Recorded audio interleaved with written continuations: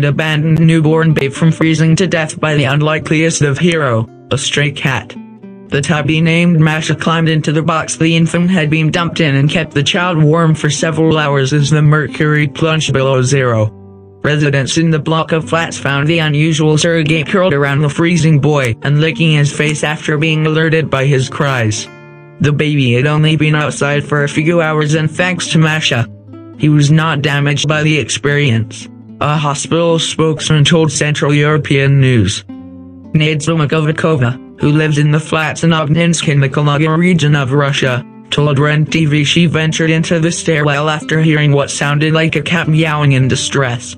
"When I went down, I saw it was the baby crying," she said. Mothering Masha ran after paramedics as they took the tiny baby to the ambulance, it was reported. Vera Ivanina, a paramedic, told REN TV, "She was so worried about where we were taking the baby. She ran right behind us, meowing. She was really a rational creature." The baby, a boy aged between 2 to 3 months, was taken to hospital where he was checked over by medics. The infant, who was found in clean clothes and with a pack of nappies, was declared fit and healthy, despite her hours in the cold.